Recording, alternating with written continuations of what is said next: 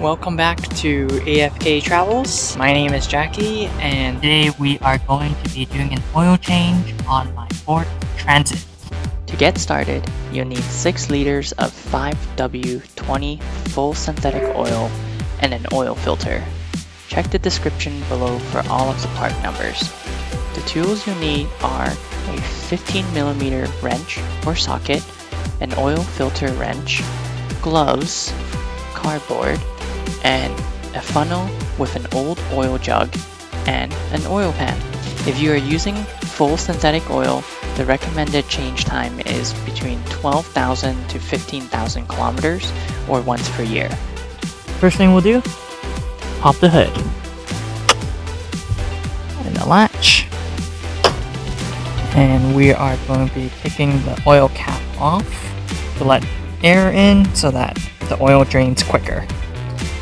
I highly recommend doing this when your engine's still a little bit hot. Then all the contaminants in the oil will drain better, as well as the oil is more liquid, so it'll be a quicker drain. By removing the oil cap, there's not going to be a vacuum in your engine to cause the oil to drain slower, so I highly recommend opening this valve first. The oil filter part number is 1502021, and if you're using synthetic oil instead of full synthetic, I do recommend changing your oil every 7,000 to 10,000 kilometers. About to mention, have some paper towel ready so that you can clean up messes quickly if something was to happen. That you want to remove is that one. That's the oil drain plug. Put the oil pan underneath first, remove that one, and let the oil drain.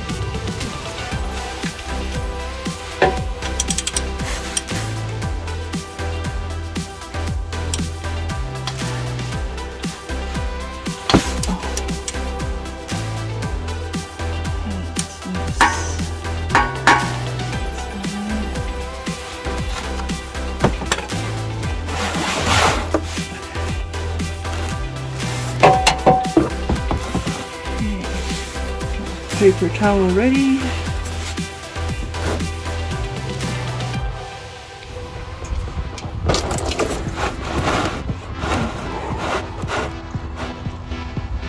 And this is why you have a cardboard.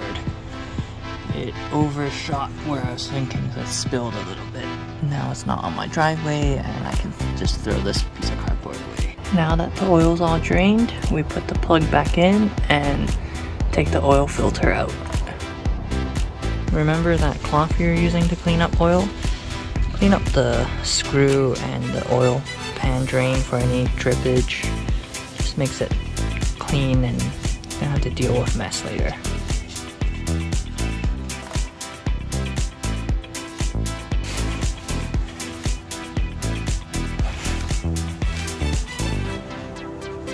Make sure you tighten this back up before you move on to the next step to remove the oil filter. Second part you're going to have to remove is this oil filter here, so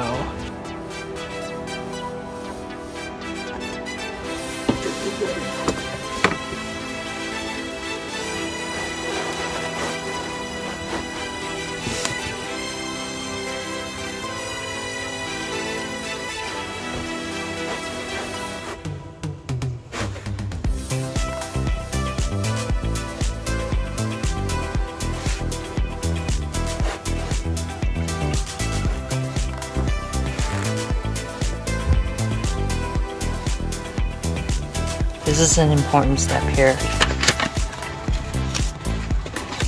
When you get your new filter, make sure you oil it up with some of the engine oil that was previous. It helps lubricate the sealants so that prevents leaks and a better seal at the end.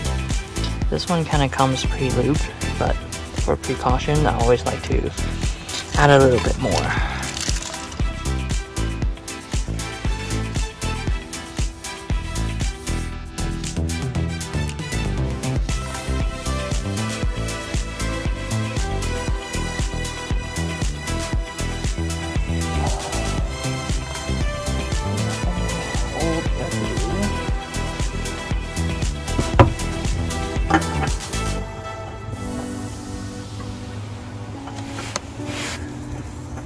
You only want to hand crank this tight.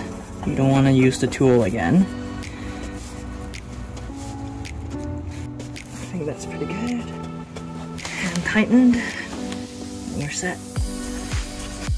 Now we are ready to add the oil back into the engine. You'll need your 5 liter and 1 liter jug.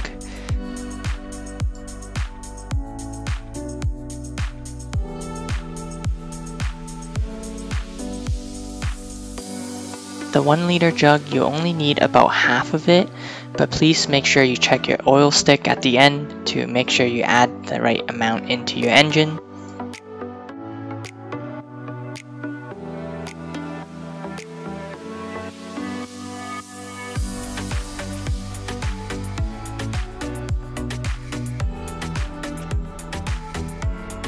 Once you're done, make sure to put the oil cap back onto the engine. Now we're ready to dispose the old oil. You can simply put it into an old oil jug and dispose of it at your local fire station.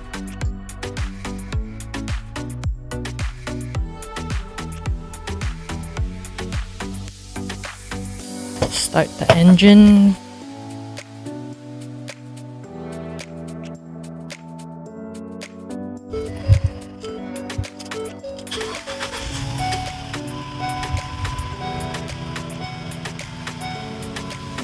Let it run for a couple of minutes. And then we'll check the oil stick to make sure the oil level is good. And then we're all set. The oil stick is this one right here, so we'll check that. Alright, it's been a couple of minutes here, so let's check the oil level. You'll notice 2 holes on your oil stick. This is to help you indicate where the oil level is in your engine.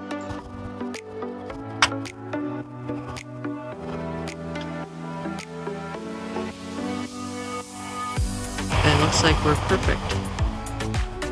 You can notice the air bubble on the bottom, but that's what we're looking for. And then you can see that the engine oil has reached the top part there. You can always reset the oil servicing wrench on your Transit as well. So turn your car to the on position, but not fully turned over. The wrench icon is right there actually. You can reset the oil servicing light by holding the brake and gas together about 15 seconds. Now it's flashing. That's what you want. Now that means it has been reset. Thanks for watching, and I hope that was insightful. Subscribe to follow our adventure in our van.